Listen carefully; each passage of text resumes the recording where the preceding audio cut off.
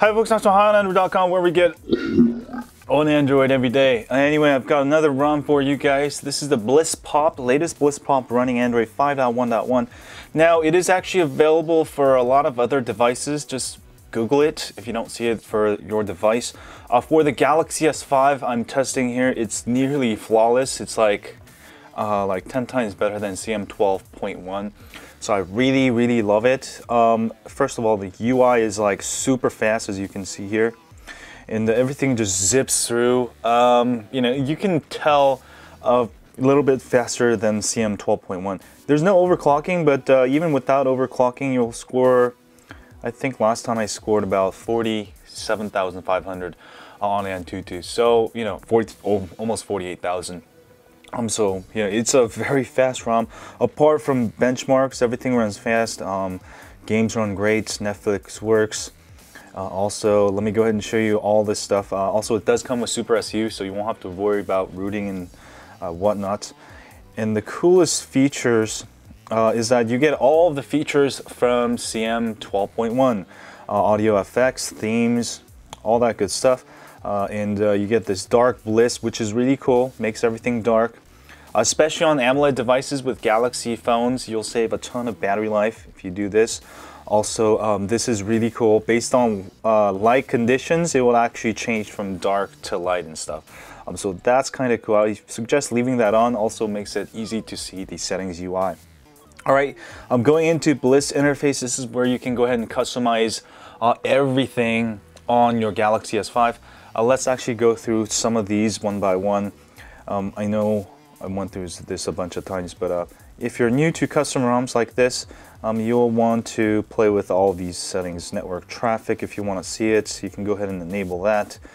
That will show you the number of kilobytes, megabytes going in and out. Brightness control, don't forget that. That's actually feature. It's not working for some reason. There we go. It's working. Let's go into navigation options, buttons, nav bar options. Of course, you can disable your backlight. That'll save you some battery life. Also, you can enable the navigation bar.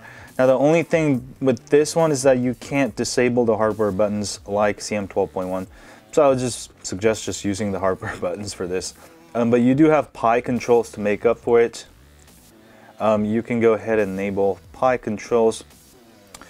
And you can change the trigger options. This will allow you to have a bunch of more shortcuts, so that's really nice. And this one's native PI control, so it's better than the one on the Play Store. Also, no advertising. All right, recent options. You can change the clear all recent buttons, bottom right, top left, all that good stuff. So these are all really just standard AOSP stuff.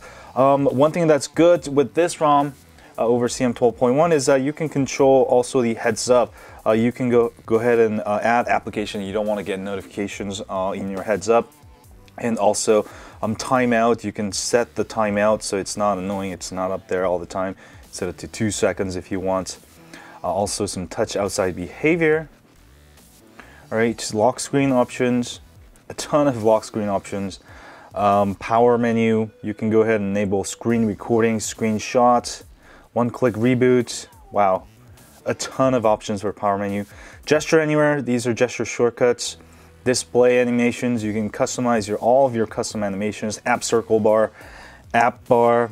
So a ton of great customizations, along with, you know, most importantly, the speed on this beast is absolutely amazing.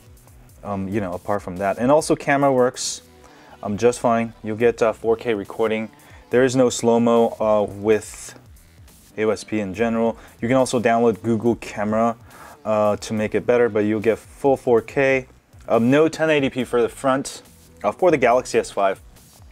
Also, with for those of you who don't know, who have not been staying up to date with AOSP ROMs, AOSP ROMs now support full exFAT support beyond 32 gigabytes. So before you had this problem of not working, but now you can use your 64 gigabyte, 128 gigabyte, all that good stuff. Battery life is also excellent on this.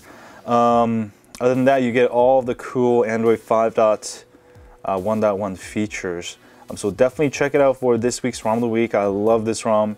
Also, again, also available for many other variants. For Galaxy S5, it is available for the international version, the Canadian, the T-Mobile version I got here, and the Sprint version.